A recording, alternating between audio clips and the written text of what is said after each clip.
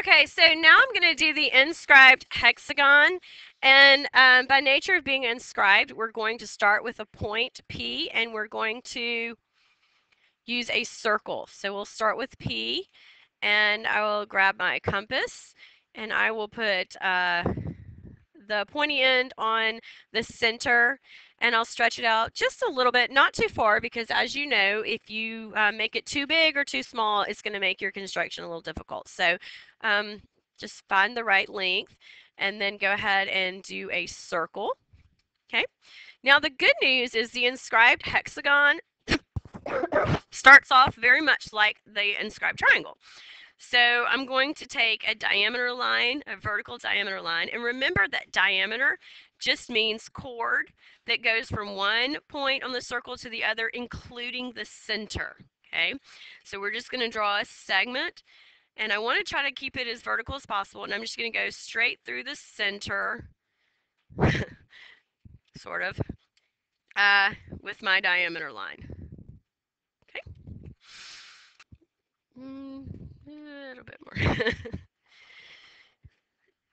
You know, I feel like I'm moving it over. It just keeps going back. There! Ta-da! Okay, so the next thing that we need to do is a small arc.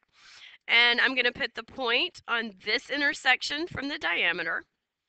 And then I'm going to put the pencil on the center point. So this distance right here would be equivalent to what? Not a diameter, but a radius. Very good, very good. And I just want to do this arc till it intersects the circle on either side. But unlike the triangle, I'm going to repeat the action at the top intersection as well.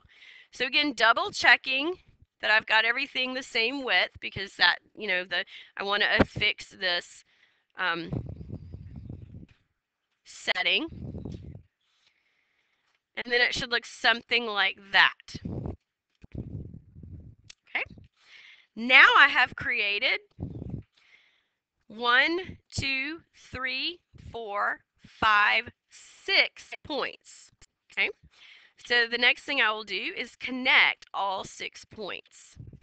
Okay.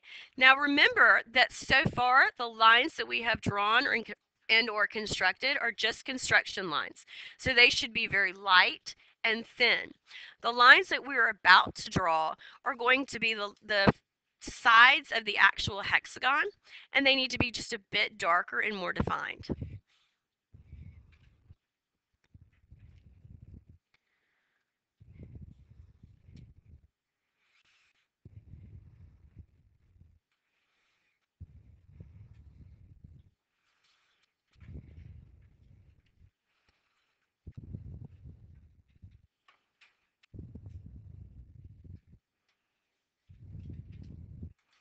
Okay.